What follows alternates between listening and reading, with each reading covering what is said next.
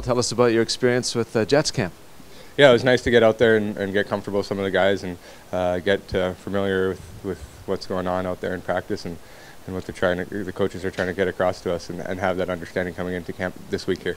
And going into your third year pro now, a lot of experience behind you. What's your mindset heading into camp this year?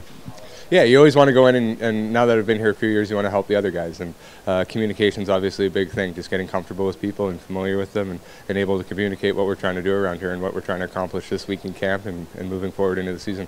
You saw the competitiveness at Jets Camp, and here again, a number of bodies around. It looks like you're ready for another competitive week here. What does it do for the program? Yeah, you always want bodies in here, and you want people to come in and compete and push you for a spot, and that's what we saw last week, and that's what we're seeing here again, and it's only going to make us better in the long run.